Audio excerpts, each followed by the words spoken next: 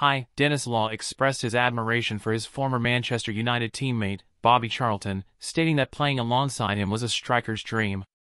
Law, Charlton, and George Best are commemorated in a statue at Old Trafford, known as the club's Holy Trinity, for their role in revitalizing United after the Munich air disaster.